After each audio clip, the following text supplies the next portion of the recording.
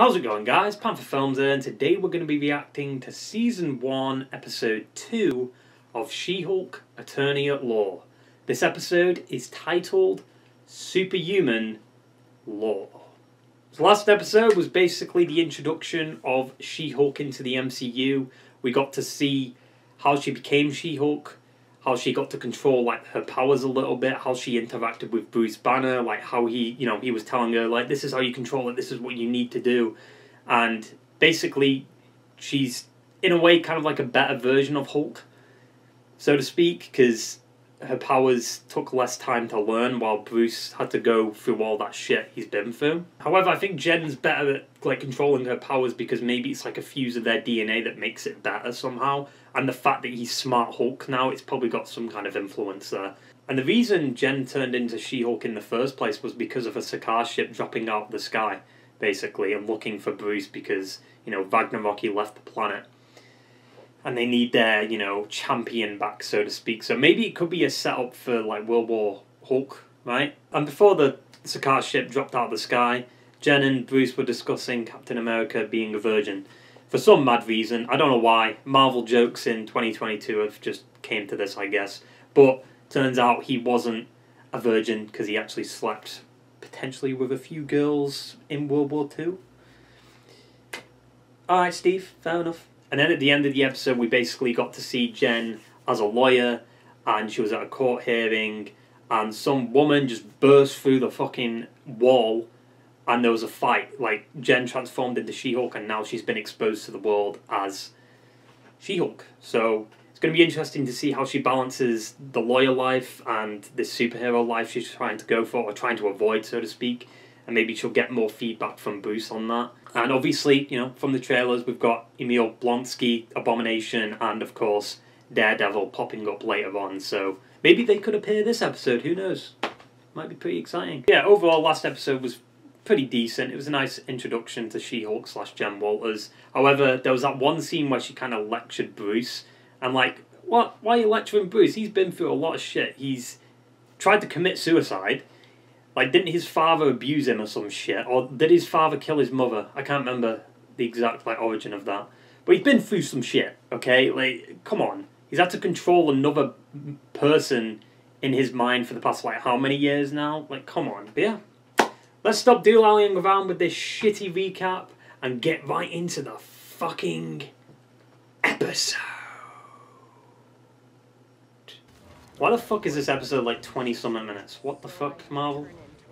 The idea of being a superhero is not appealing to me. And then she saves people at the end of the episode. Are they going to explain why she breaks the fourth wall, or is it just for fun? Bum, bum, bum, bum, bum. I feel like they should change it every episode, and it should be green in the back instead of red, but... Titania caused panic. Titania? No, that's for somebody called She-Hulk, which can't possibly be what they're calling me. That was pretty quick for them to get the name. She's going to transform. Can't even exist without being a derivative of the Hulk.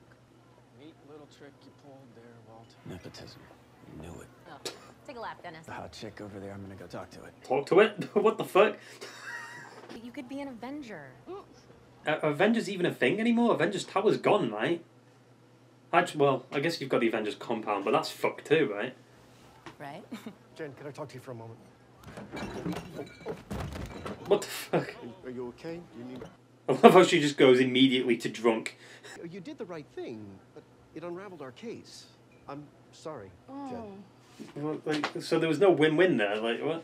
I have to let you go. What? This makes you a liability The for fuck? the DA's office. You're firing me? Huh? Like it was a celebration for her, She-Hulk. Oh, attorney for hire. Isn't that like Luke Cage and fucking Iron Fist, heroes for hire? We just can't take the risk of a sideshow. Two. Here, GG&T might be hired. Eye on the prize. Come on. Offbeat jobs. Couldn't she be like an Avengers lawyer? If they get into trouble? Mom, Dad, I'm here. Oh, we're gonna see a mom and dad? Well, they know, right? There you go. She said it last episode. I already told everyone, so it won't be awkward. You're fired. Chad!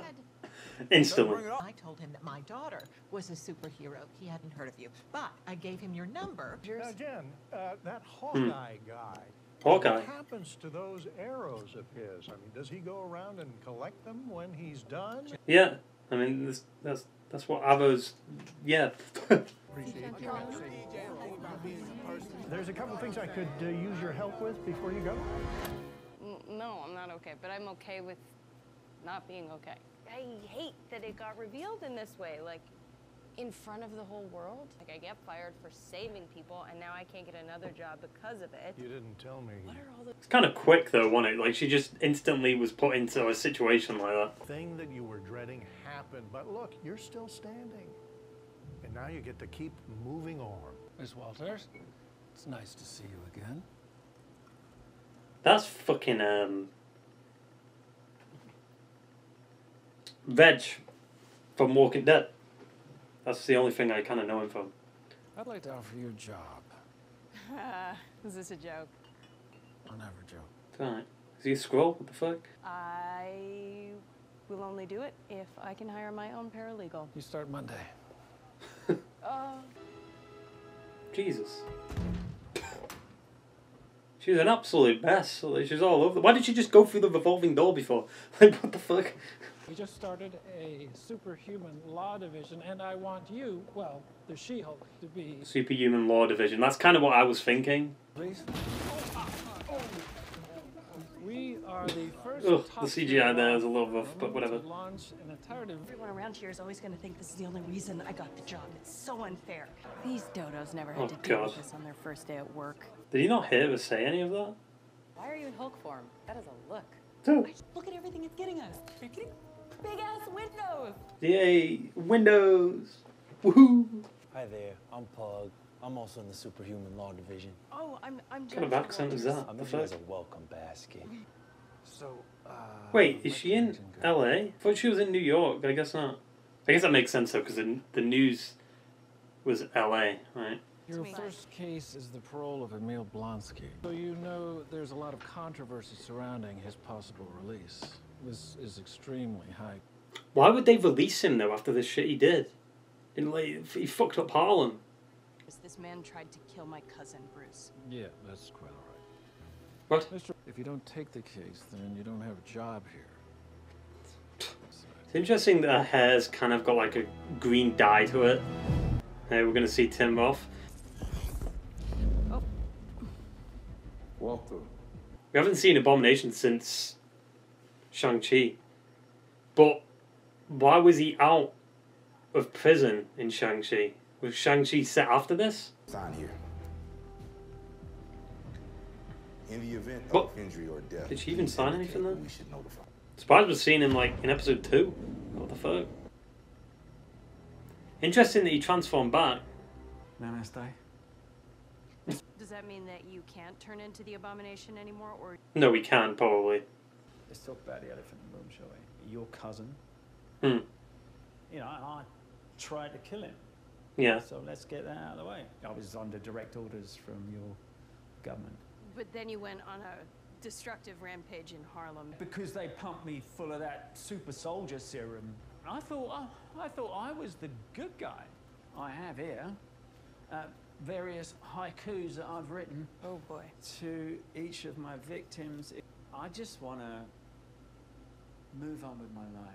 Curious if he's playing her. Because what I remember from Incredible Hulk, I don't think he was like influenced by the super soldier serum that much. It's like what he wanted that power. Hey, Jen. Oh, we're seeing Bruce again? That phone's like tiny in his hand. Isn't rehabilitation something that we should strive for as a society? That's what you But none of that matters So, if you just stop. don't feel... Actually, Blonsky wrote me a really nice letter a while back. that fight was so many years ago, I'm a completely different person now. Literally. Nice little nod to Edward Norton right there. And the fucking recast. What'd they end up naming you anyway? She-Hulk. She-Hulk, attorney at law. He said the name of the show, vocal credits. Coming to LA anytime soon? Fuck no. Wait, where is he? Things I gotta take care of. What the fuck? What? Wait, what the fuck? Is he going to Chicago again? What the fuck? Take a look at the news right now. Yes. Did he break out? After shocking footage leaked showing the abomination participating in what appears to be an underground... Oh my god. There we go, there's a tie-in. That sucks. I was waiting for it, because it's like, he was still in prison, right?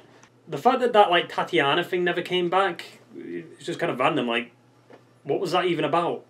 Maybe, like, Wong taking Bolonsky / Abomination into that fight club is just so Bolonsky can get rid of some stress. Good. What a Do not touch random... these wires again. No. I forgot his name. I could have done that. Do that. Yep, okay. Random as fuck. Now, first of all, what the fuck is happening with Bruce? Is he going back to Sakaar? Like, are we going to get, like, a World War Hulk film? Also, you know, that little nod to him being a different man. Or a different person. Like, come on, dude. Wait!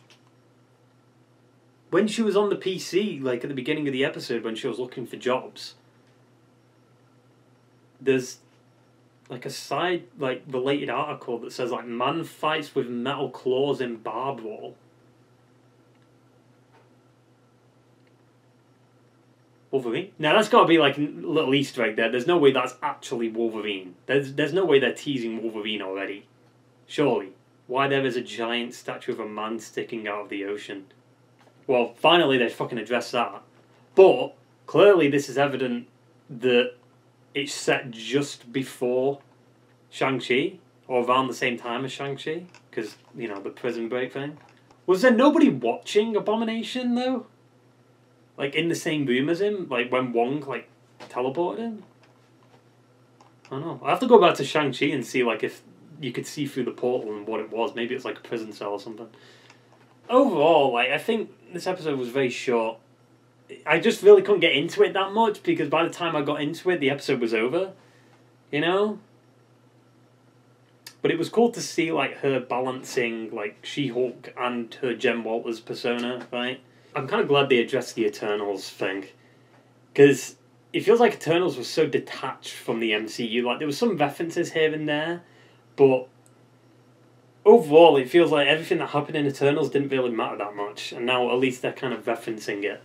But maybe it's because, like, they're filming the shows at the same time. So it's like, well, we don't know what's going on in Eternals because we're filming this show at the same time. So we'll see. But I guess now we're finally catching up to what happened in Eternals, or all the other shows were just set before Eternals. We don't really know the timeline of Phase 4 properly yet anyway. It's all over the fucking place. It's going to be interesting to see how they introduce Daredevil, because, like, this show is set in LA, right?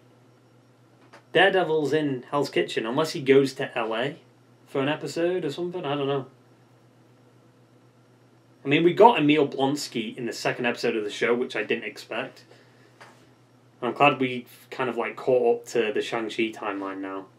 Because you could, like, have the prison break, then the Shang-Chi scene, then this, you know, the continuation of the story. It's good to see Jen's family, you know, she has people that care about her, so to speak. I mean, they kind of care about She-Hulk, and they kind of, it looks like they use her powers to do chores around the house, basically.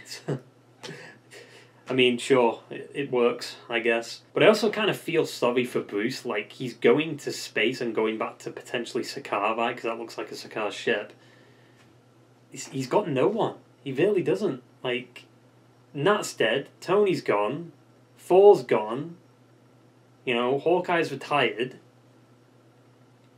Like, his father beat his fucking mother. Like, he's been through some shit. He just has, I guess, the Grandmaster. I don't know if I believe Bolonsky. Maybe he is kind of reformed, and him just doing the Fight Club is, like I said, like him just venting out and releasing anger. Because Wong just comes in every now and again and is like, yeah, come on, I'll help you out, relieve some stress. It's also interesting that Abomination's kind of changed, because originally he was just kind of this weird, like, turtle-looking ass creature. Like, he was disgusting. And now he's a bit more like the comic version, right?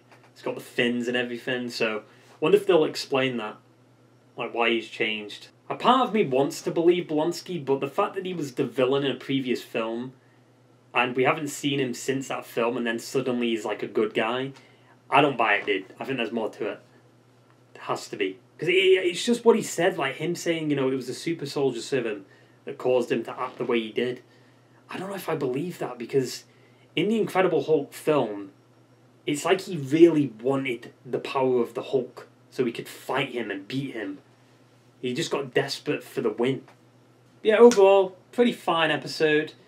Not the best, not the worst. It was just a nice, fun ride, so to speak. Just a shame it was so short. Like the fact that they pitched it as a 30-minute comedy series, and then this episode barely scratched 20 minutes. Half the episode was fucking credits. Like, what are you doing, Marvel? You know, it being so short means there's not a lot to talk about either in terms of a review. Other than like maybe that Wolverine thing, but I just feel like that's an Easter egg, nothing more. But yeah, I guess that wraps up my shitty review. So I hope you enjoyed the video, guys, and I will see you in the next one. Ta-ta and farewell.